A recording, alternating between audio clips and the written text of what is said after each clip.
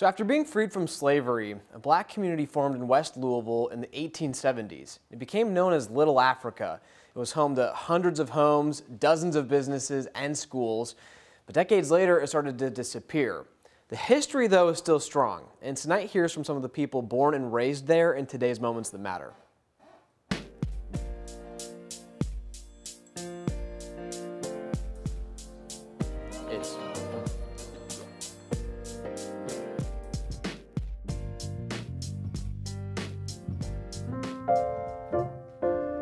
We call it the gateway to the South.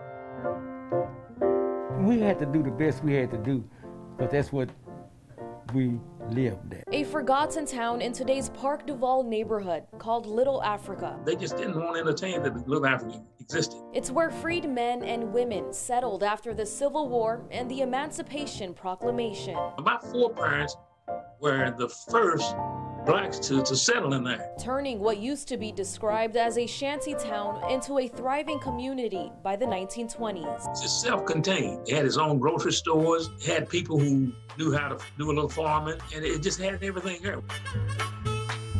Today, very few people who grew up in Louisville's Little Africa are still here to tell their stories. I found two of them, 79-year-old Howard Breckinridge, who now lives in Texas. 1416 South 36th Street, that's where we lived in Little Africa. And 73-year-old James Dixon, also known as Huss, who lives in West Louisville. Born and raised, 1711 South 37th Street.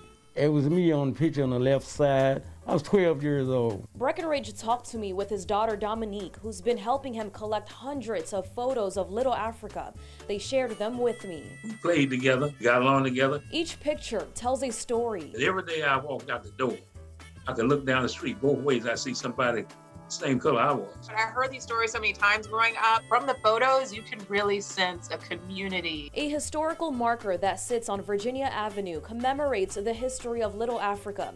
It says the town eventually became Parkland. No streets are named after those people in Little Africa. The town was booming with black entrepreneurs owning homes, running their own businesses, schools, theaters, libraries. It was even a part of the state fairgrounds. We were self-sufficient. They didn't need the outside white people to survive. It's people gathering to have a good time, and that's what it's about. But between the 1940s and the 1950s, Little Africa started to disappear. They tried to do everything to hold it back. This is our history. I was born there 73 years ago.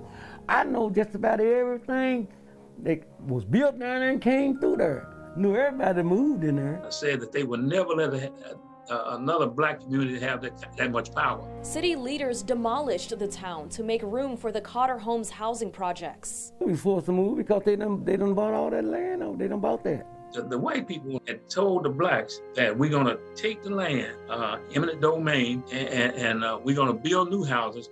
We're gonna give you all the opportunity to come back, buy those houses. But they never did that. Deeds like this one show residents in Little Africa lost their homes so the city can make room for urban renewal and to help build the Watterson Expressway. This paperwork, belonging to a resident named Agnes Daniels, says she lost her home in Parkland in February 1950.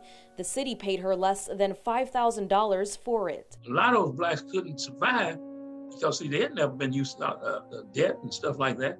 And so a lot of them lost them houses. My mother had 16 kids, so it was really hard on them. It was very interesting to see how that they could hold a community back like that. Today, Breckinridge and Dixon are here to tell their stories, to preserve a piece of history that was erased. To be 73, done been all the way around the world once and shook hands with everybody twice. Dixon runs a resource center in the Park DuValle neighborhood, commemorating what was once a thriving town where African Americans worked together to make a new life for themselves. Let's not forget one another, because it's our history.